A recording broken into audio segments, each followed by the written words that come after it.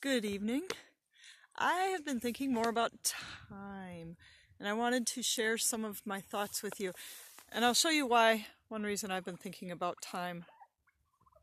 If I can get my camera. These guys, their time has come. They've lived their lives. Tomorrow's the day. It's coming up on Thanksgiving. We're coming up on the end of the year.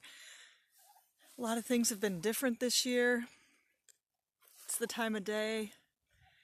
We're coming into a liminal time. A liminal time, liminal is just a point of change, an opportunity, a potential for something new or different to happen. It's a time of reflecting what's been and deciding what you want to be.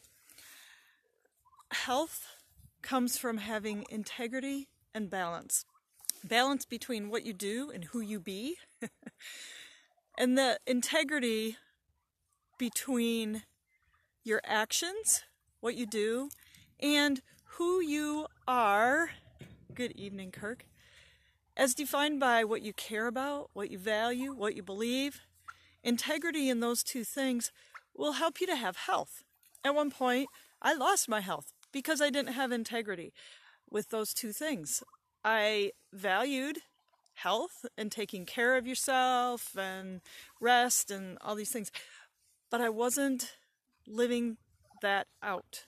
I was too busy taking care of other people to take care of myself, and so I got sick. So health is having an integrity between doing and being. I thought about this in conjunction with Thanksgiving. Thanksgiving this year is going to be very different for a lot of us. We have to think about who are we going to get together with? Where are we going to get together? How are we going to do this?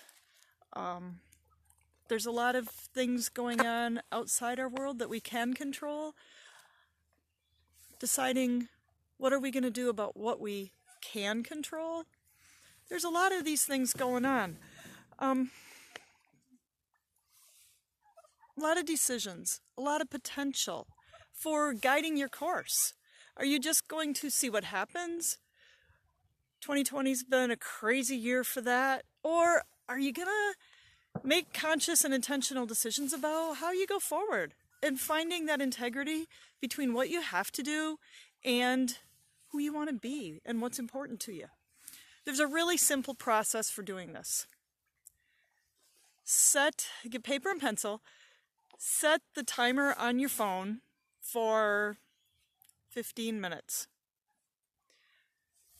Sit down and make a list of what you care about. And you can make it specific to a situation. So you might make it specific to your family and the holiday, or just your family. Or you might make it in general, in your whole life. What do you care about? What do you value? I'm a person who values da-da-da. And what do you believe about either the topic or about life and your life in general? Then take a look at these things and think, how does that affect my decision making? How can I make decisions so that I behave in ways that reflect what I value, care about, and believe? Sometimes it's really eye-opening to realize, oh, when I look at the choices I'm making, they don't reflect those things. Well, maybe you don't believe what you think you believe, or your actions need to adjust so that you can be in integrity. I want to invite you to make time for this week, and I want to invite you to make time to do that in a group. There's a really powerful thing around scheduling time to do things. I know for me, if I know that I'm going to sit down with a group online and do it, I'll sit down and do it. If I have to sit there and do it myself, I'm probably going to find other things to do, even though it's a really important thing to do. It's just kind of how it is. So if you are interested in an online talking through this process, walking through it, there's also a lot of power in listening to what other people think, what other people are struggling with and experiencing, the solutions that other people are finding. We have this in my Abundant Living course all the time. It's the value of a group. We're meant to be in groups. Like these turkeys wandering around out here. One of them for you, Shelley. They like to be in a group. All of our animals, they be together because they get a lot from that companionship, from seeing what other turkeys are doing. They find food together, they find shelter together. It's how we're put together.